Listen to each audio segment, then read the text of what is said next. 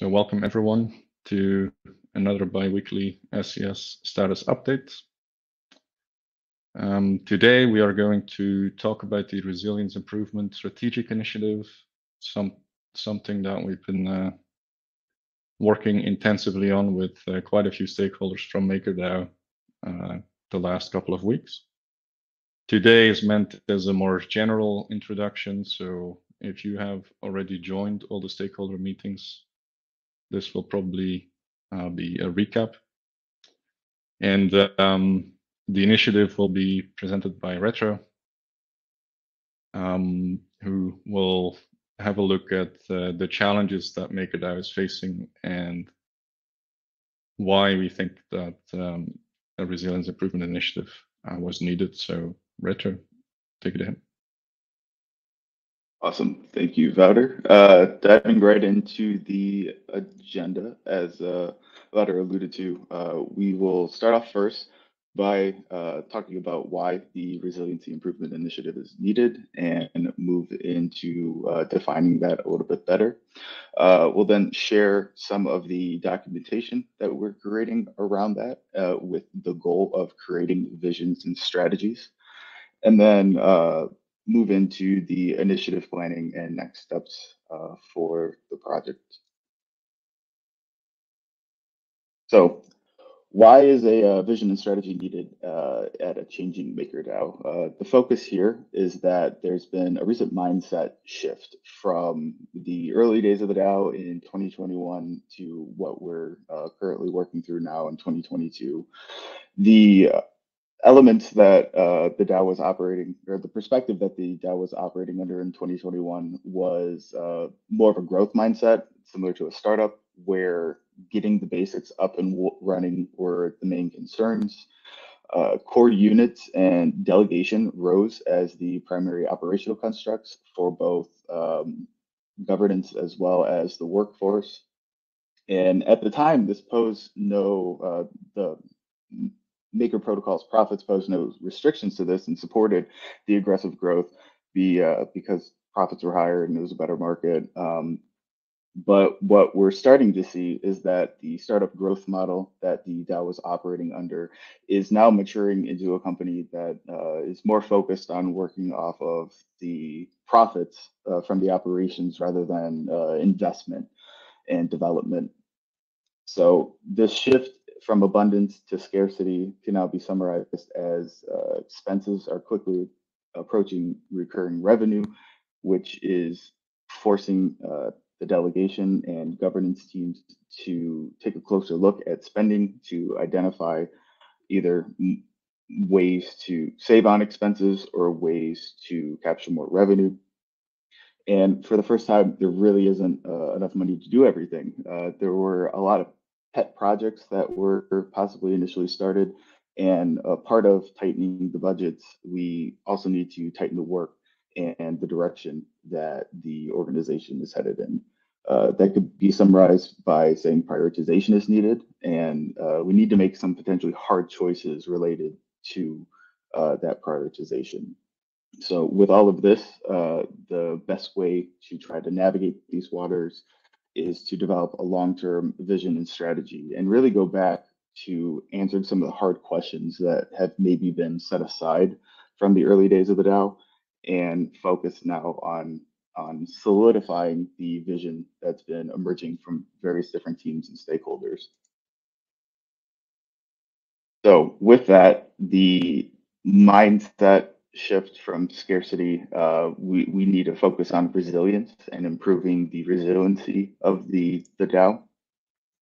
This initiative has two main goals, which is first in the short term and through setting this longer term vision, improving the DAO's finances and operational resiliency, making it more efficient and recession proof. Additionally, with that, we want and we'll start to experiment with how core units and delegates can coordinate better towards creating an immersion strategy and vision.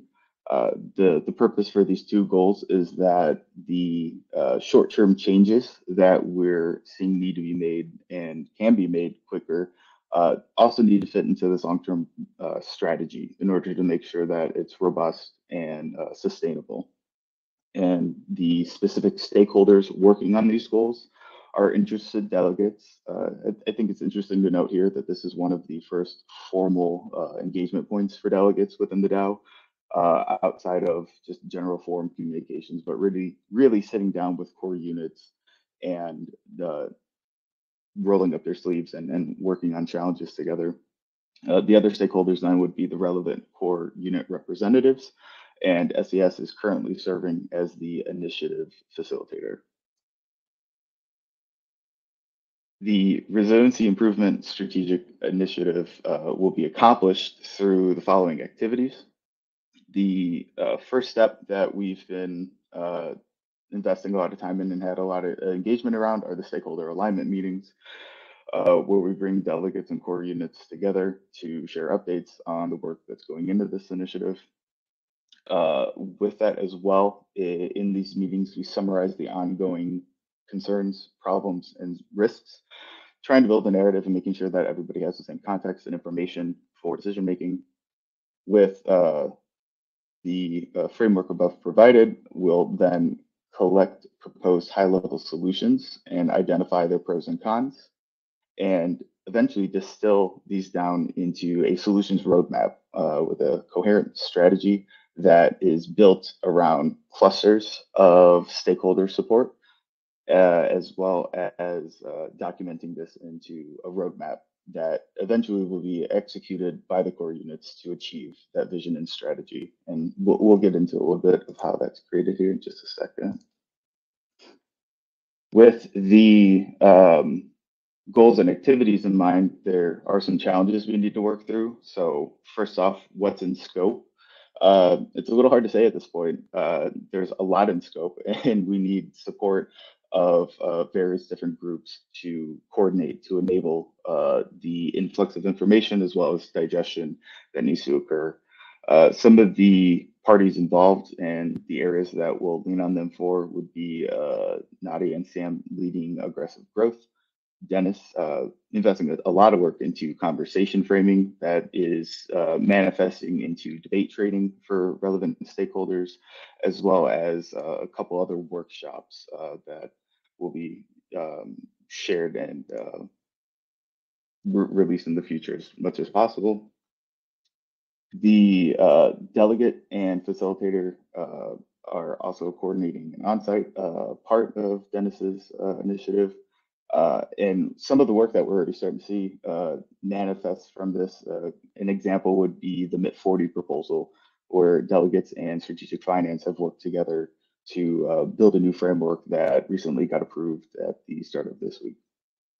The relevant governance strategies that we want to make sure in scope will be supported by GovAlpha and Dux, and any transparency and quality control infrastructures and challenges is in SES's wheelhouse, building on a lot of the work that we've provided already. And the hardest thing that we've been experiencing is to limit scope creep. We want to work with stakeholders to define a clear vision, but it also needs to be manageable.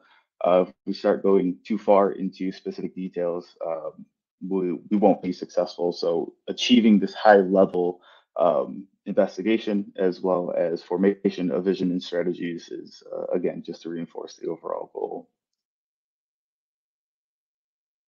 Specifically speaking, the delegates then will focus on setting the direction and being responsible for evaluating the outcomes of the vision or of the strategies and the work that will eventually go into achieving the vision and strategies.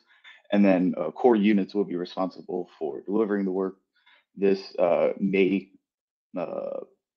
be formed into additional initiatives that we've seen. The word initiative is used a lot, but to separate it, this would be the cross-core unit initiatives like CMON, CMOF, Layer 2.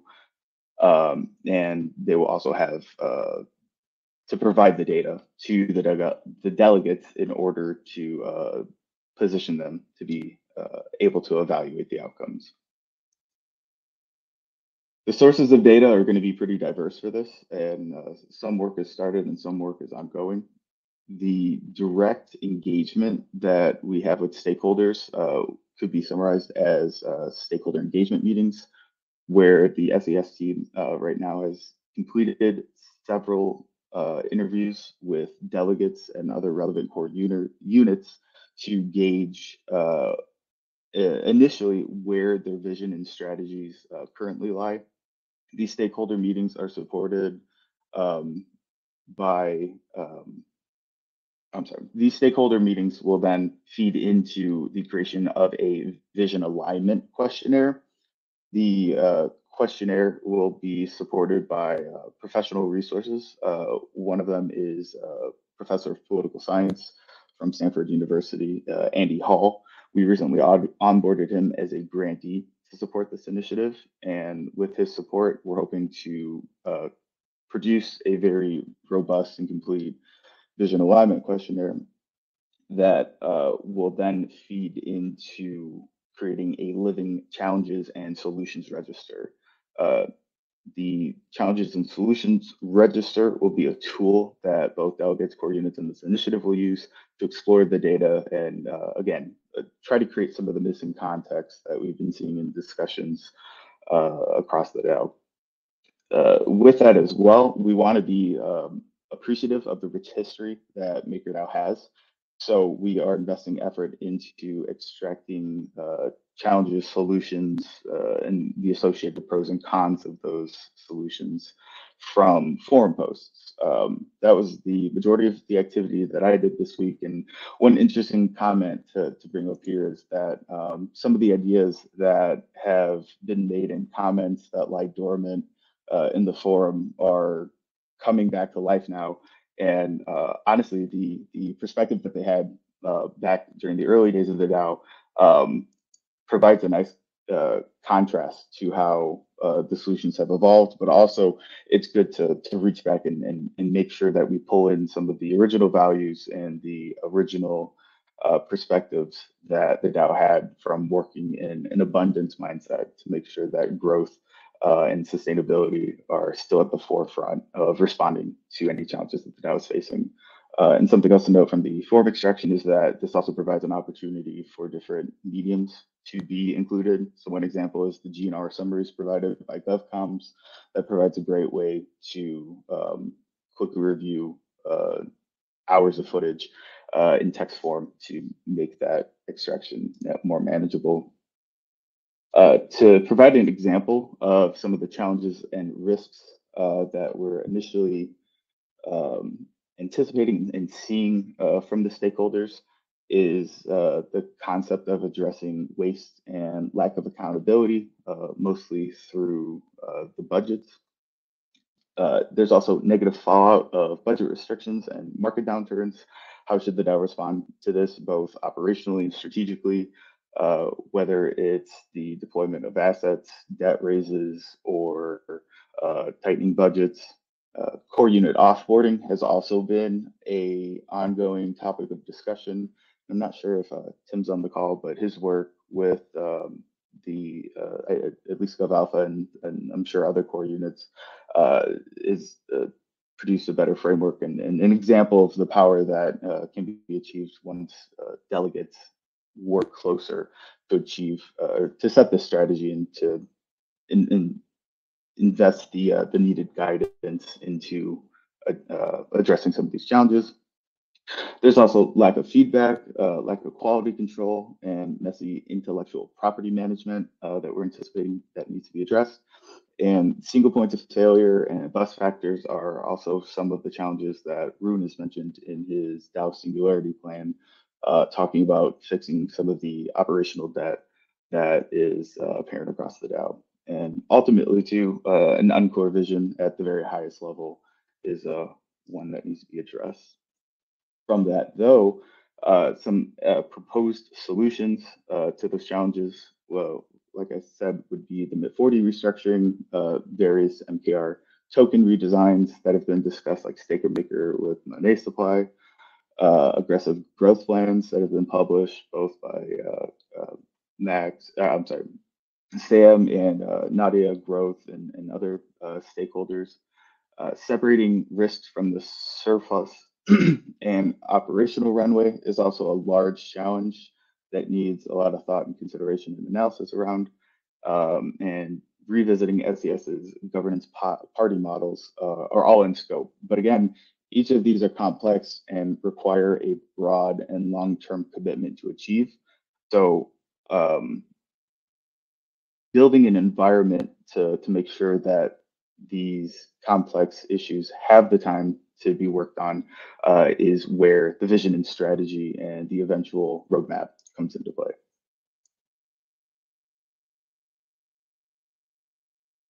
So in order for us to build that roadmap, we need to have documentation and a way to be able to talk about this consistently. As I mentioned previously, the registers that I talked about can be found on SES's website, going to ses.makerdao.network/resiliency.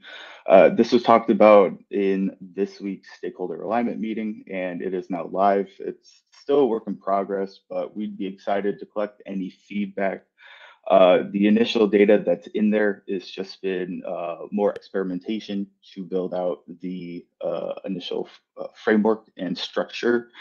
And over the coming weeks, we will be investing a big push to extract more data from the forums, the delegate conversations, the questionnaire, and make this a complete tool for the DAO to use, not only during resiliency strategic initiatives and training, or not training, but alignment, but also in a way to make sure that ideas are recognized within the DAO and that they have some stickiness to ongoing discussions. The specific resources that could be found on the homepage here are meeting notes, definitions of the initiative, an outline at a high level of the execution steps for the initiatives, as well as resources for stakeholders to get involved and to get more knowledgeable about the issue. There's been some great resources of other readings, articles, and thought leadership pieces that are linked there. And of course, the links to the living document registers can be found here as well. The next part of the tool that we're putting together would be the challenges register. So this is a Notion database that allows us to tag challenges according to different variables. The challenges will be summarized and described at a high level, and then product codes we apply to it to understand how these challenges impact the different products of MakerDAO. The initial list of products that we've put together include DAI, crypto vaults, and separating them from being something different as real world asset vaults, maker utility, and governance and workforce as a concept of a product. We will start to identify as best as possible stakeholders that support prioritization of solving these challenges. That would be captured as a clear indication on the forum of a voice of support. And throughout these meetings too, we will work to have stakeholders clarify their perspectives by engaging with the register directly to make sure that this data is as accurate as possible. And also at a high level, we're identifying the core units that support this prioritization, mostly identified by what core units are acting as a core unit and making sure that we're keeping separate the contributor as a community member versus a contributor as a core unit to identify possibly what work has gone into it, how they have already thought about the challenge, how their strategies are already working towards solutions to that, to make sure, again, that the short-term work fits into the broader long-term vision. We're also labeling the business functions that are involved to try to identify capacity. So as an example, legal resources right now at the DAO are a little limited. We're incubating the LTS core unit to be focused for real world transactions, but the possibility of including advocacy and other legal resources may be needed, and identifying how the resources today and how SES may need to incubate future resources is also a concern.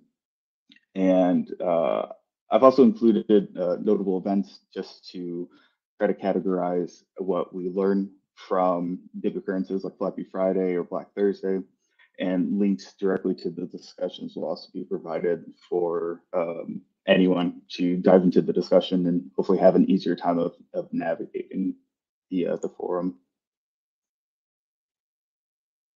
With that as well, the same work will be done for solutions. The fields will be mostly the same with a few differences, mainly being how the challenges relate to the solutions. And adding pros and cons. So including all the same data, we'll be able to see what delegates and contributors support working on a challenge, which ones support the specific solutions to the challenges. And from there, we will work to form alignment across not only delegates to core units, but delegates to delegates, and then start to document this as well, more as a free form website, not necessarily a Notion database, but one that details and tries to provide context and narrative to the issues. We will also facilitate strategic initiative discussions around this collection of work or grouping of challenges and solutions, and that will drive us to then formalize a formal vision and strategy roadmap, which again is the broader roadmap to guide the DAO moving forward. Wouter is sharing links in the chat, and we'll make sure that everybody has access to the presentation so they can also explore on their own. But this brings me to the ultimate goal of the Resiliency Improvement Initiative, which is creating a unified vision and strategy. The need for a clear vision relates to being able to execute effectively in a DAO setting. Since core units are independent teams, they have a lot of flexibility and freedom to do work, and we've seen this create without a vision and strategy, a disconnect from the governance teams. So to directly address that by declaring the delegates' vision, we aim to improve the coordination and make a more effective DAO or resilient DAO. An additional bonus from this work too that we believe is beneficial for MKR token holder voter engagement is that this could manifest into creating a tool for MKR voters to have a real choice between delegates. And this next slide, I think, illustrates that the best by the graphic on the right. This is a political multi-dimensional map for not specific for the DAO, just working as an example. But as we develop maker-specific dimensions and provide MKR holders the opportunity to take the same questionnaire that delegates will be taking to populate this data, we expect that the alignment created from that will be something that MKR holders haven't really had the opportunity to experience before, and hopefully engage both larger MKR holders as well as smaller token holders to engage. The potential to form clusters then is, I think, pretty apparent from the graphic. This has a couple benefits, which is to reduce the bandwidth requirements for decision making. It will help us to identify how expertise is available across the delegates and how decisions should be made. And with this, the bandwidth is reduced and the quality of decision making is increased. Another graphic to illustrate this point, which we've changed from previous months if we've shared it, is we flipped the strategy around. And we really see that if you look at the far right-hand side, vision being set by some of the discussions that are happening amongst MKR token holders, distilling down into the delegate function. And right here is where we're hoping that the Resiliency Improvement Initiative makes the biggest impact, which is to hone in on a strategy that the various core units can work within. And it should be noted here that one emerging structure that's working the other way in terms of alignment and coordination is the core unit, cross-core unit initiatives that are represented here. So when we're talking about the planning for this initiative as a strategic initiative, it's important to highlight the emerging structure that we're seeing from the ongoing discussions with Rune and the MKR token holders. The four categories that are emerging are voting committees, where MKR holders and delegates work together and reach into core units to extract information. So MKR holders can set a vision that the delegates can then go out and drive at a high level. The strategic initiative is where the resiliency initiative lives between delegates and core units. And then the cross-core unit initiatives and initial core unit roadmaps that everyone are familiar with work to implement that strategy then. And some more details about these structures, if you're looking for engagement. The voting committee meetings currently right now are occurring on Tuesdays at 5 p.m. Central European time. And the expected output from that is a prioritized list of focus objectives.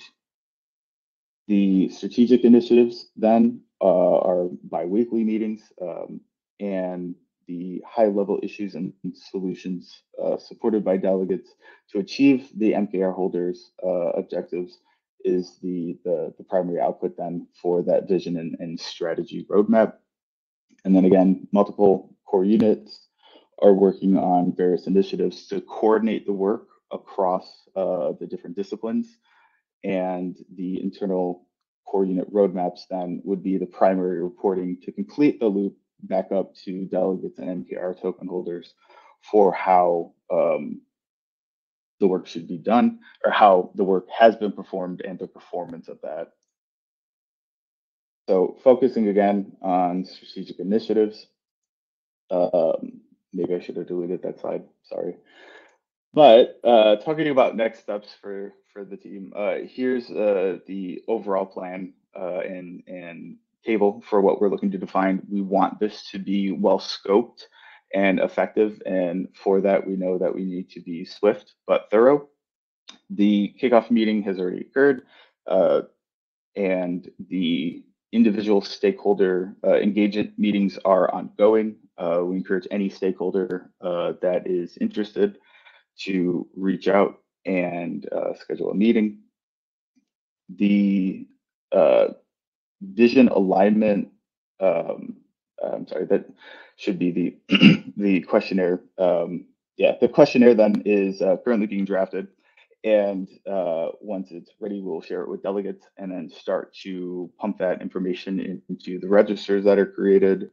And ultimately, this will be a report published on vision alignment once we have come to an overall conclusion. So if anyone here is looking to get involved on the call, the best way to get engaged is to book a stakeholder engagement meeting with SES. Make sure that your thoughts, concerns, and ideas are heard. And we encourage everyone to look at the Vision Alignment Primer, which I believe Wouter just dropped into the chat, to prepare for the discussion. This initial document and discussions, again, will go into supporting the questionnaire. So we appreciate the community's input for that. And one of the next steps you could take today too is also looking at the SES MakerDAO .network resiliency initiative page for the primary resources, as well as the living documents, schedules, and any other contact information or ways to be involved are also listed there. Ultimately, we want to make sure that this is a transparent initiative. So the Discord channel on the official Maker Discord is resiliency-stakeholder-alignment. This will be the primary communications channel with stakeholders, and it is available to all MakerDAO members. Additionally, on the resiliency page, open and the coordination calls are recorded and available. And thanks to David and GovComms, we got the initiatives listed on the MakerDAO public calendar now, and engagement is encouraged. We're also planning to do regular status updates to the GNR call once we have more robust updates to share outside of the overall planning and execution of the initiative, and once data has started to be collected. And forum updates will be posted next week, primarily being a summary of this call and another way to share the links to relevant resources, and then ultimately provide ongoing updates as the initiative moves into the second half or more production stages of the work. So I would be happy to answer any questions that the audience may have.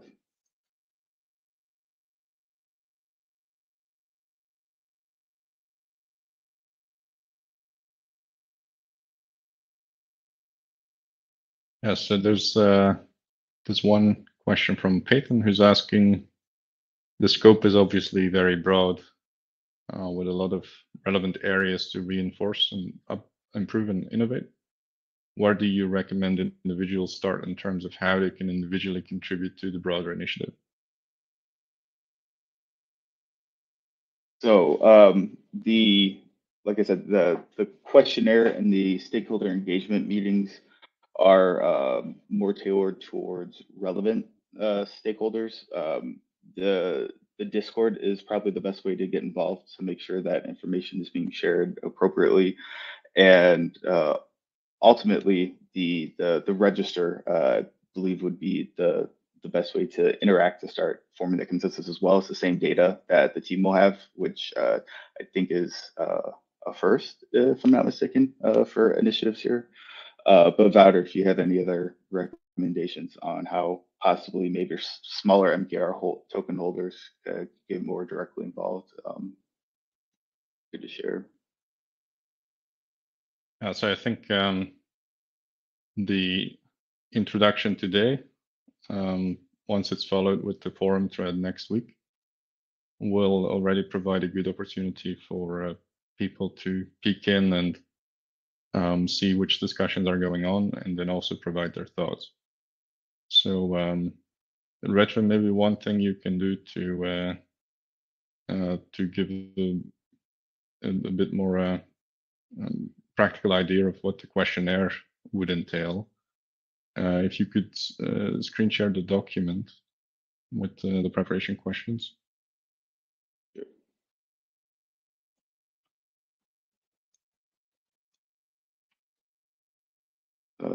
Juan in the booth could bring the screen share back on.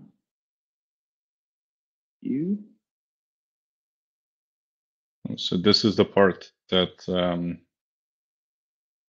that should push towards, or the questionnaire draft for what will allow us to push towards more articulated vision and strategy. So vision is of course all about, what do you think that a successful MakerDAO would look like 4 years from now, for example? And then, yeah, we're asking the stakeholders to specify that further down to the different products, the DAO stablecoin, different types of collaterals, the MKR token, and governance, all of which are interesting to look at as products. So, for example, who is the user of Maker governance? What is their user experience, etc. Then, in order to create the kind of political compass that we've shown, we got very lucky there with the GovAlpha already starting this work by identifying a number of values that were mentioned in the existing delegate platforms. And so looking at that list of values, we can ask people, do you think that this value is critical value for maker success, or do you think it's irrelevant, or do you even think it's harmful to try and stick to that value? And then try to figure out if you have a top 3 or something, why do you think these values are so important, and why do you think there are other values that are anti-maker? And then in terms of strategy is all about what connects us to the other part, which is the challenges that we're collecting and the solutions to deal with those challenges. So yeah, that too is something that we'll explore with the stakeholders, and then try and figure out who is supporting the same solutions, and yeah, who's thinking differently about the kind of solutions that Maker should implement. Whereas the vision, we thought it was interesting to zoom in on the different products. For the strategy, we're mostly thinking about the different professional areas. So, for example, legal and regulatory, marketing, communications, etc., and which solutions that these different delegates and other stakeholders have in mind within these areas. So this will be posted together with the rest of the information on the forum. And then there will also be, there is the publication of the register with the challenges, the solutions, and then ultimately the vision and strategy descriptions. So to have a look at all that and to provide feedback on it, each from their own perspective and role, I think that is definitely very useful and interesting way of contributing. There's another question.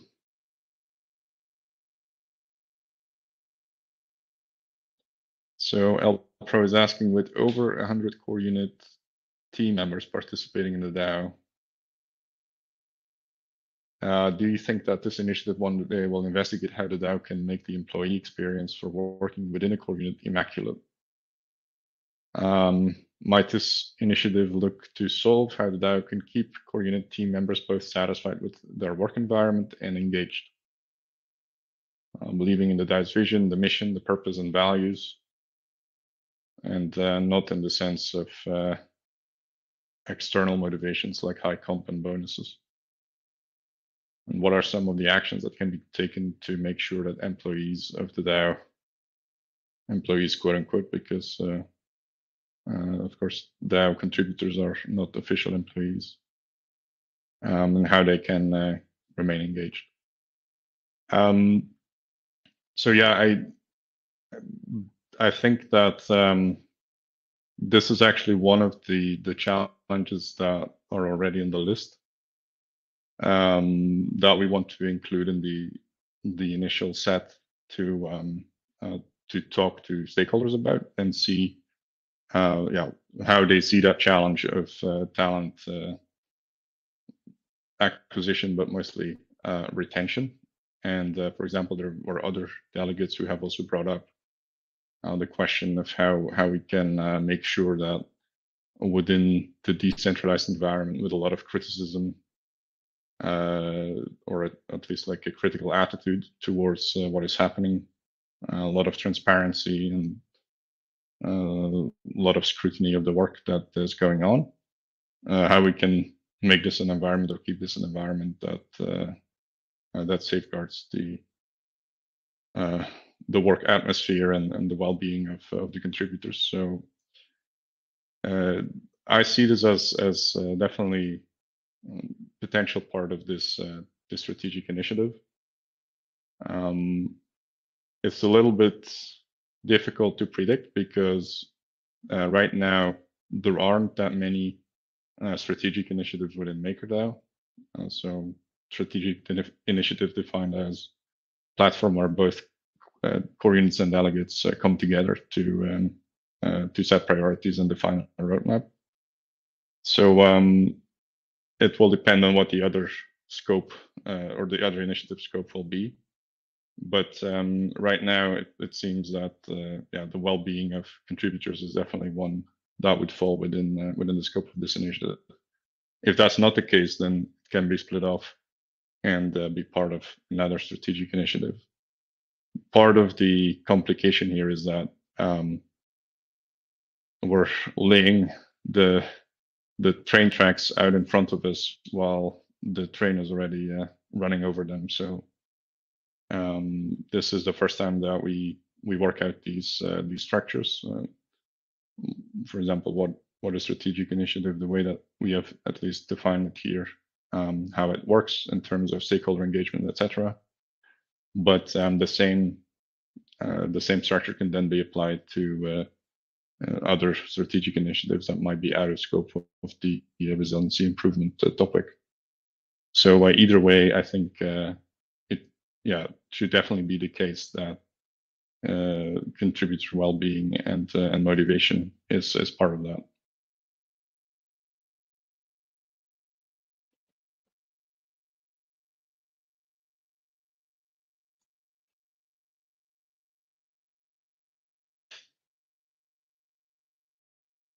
People are asking when merge between SES, GovAlpha, and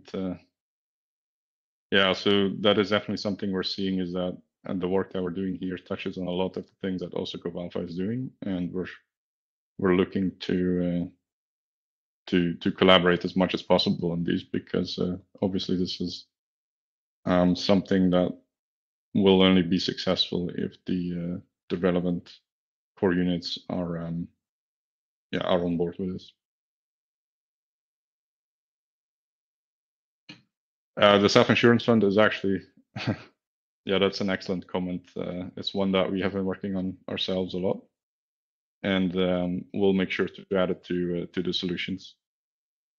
The point that I wanted to make on that real briefly too is the Discord is the best place to communicate any possible missing challenges and solutions, just as another way to drive engagement.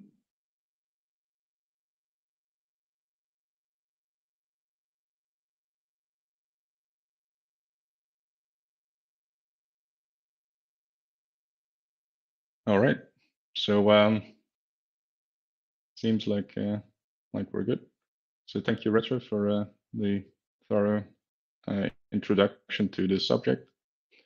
We'll be posting the accompanying forum thread in the course of next week, and hope that we'll get broader engagement with all of that as well.